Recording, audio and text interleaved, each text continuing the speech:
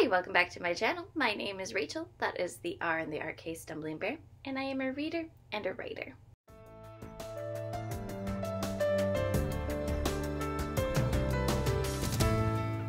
And I am back today to do another book review. This time to do a book review for Percival, Gynt and the Conspiracy of Days by Drew Melbourne.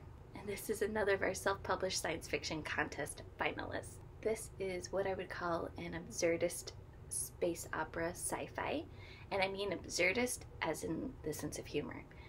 While I haven't actually read Hitchhiker's Guide to the Galaxy, as you can see it's behind me on my unread shelf, I have watched the movie, and that just kind of felt like the sense of humor that this book had throughout. But more about the sense of humor in the review part. A quick synopsis: Percival Gynt is solicited into an adventure to find the engine of the apocalypse and to destroy it once and for all. And that is going to lead me into the reviews. A pro for this book is the sense of humor. I promised I would come back to that. So it has what I consider an absurdist sense of humor, but the sense of humor does not overpower the story.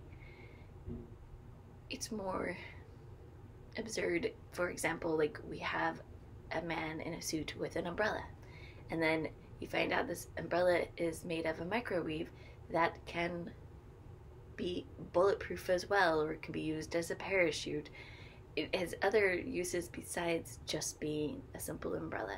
And I like that Melbourne has the perfect balance of that sense of humor, whereas it doesn't overpower the story, because there are other parts of this book that are dark. It needs the sense of humor to help it go past those darker moments and to balance the plot. So I think that Melbourne has nailed that sense of humor beautifully. A con, for me at least, was that very beginning. Yes, it introduces us to Percival, but as I was reading and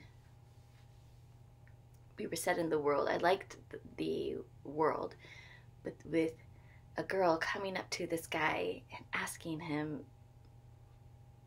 I forget the question, but basically if he's good and could be a hero, and then they kiss, it made me think of the fantasy genre where the guy always gets the girl kind of scenario, and I was kind of turned off. However, I kept reading because it was a finalist, and so this is where that con then turns into a pro. The author is poking fun at typical stereotypes for fantasy and the sci-fi genres, and did a really good job blending those, but they don't retract from you enjoying the book that you are getting and the plot. I think they're more in there like Easter eggs, if you know, you know, kind of thing. A pro for this is the structure of the book. It's split into 4 parts, and there's this little like teaser of what you're going to be getting in each part, and it was a lot of fun to see how each part progressed and then fulfilled the teaser for you, especially in ways that you were not actually expecting, but made the teaser true.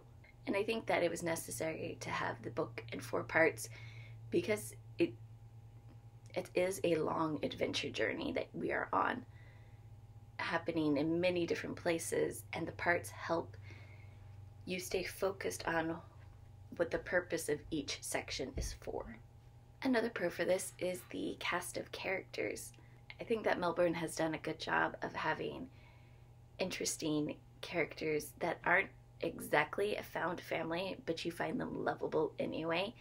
And you have characters that are brought on and then leave and then come back. It's an interesting kind of revolving piece. And I like that as characters leave, you get new ones that become like a newfound family for the part of the book that they are needed to be together. A pro for this is I love how Melbourne has used technology in his sci-fi, and that is also mixed with magic.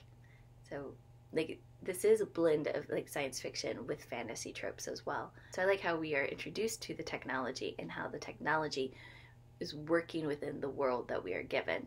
It balances with one another. And even when we have moments that deal with magic, they're still balanced with the technology of the universe that we are in. For my final thoughts, I think that if you are someone who likes like Douglas Adams, Terry Pratchett, you are going to enjoy a certain level of humor in your sci-fi.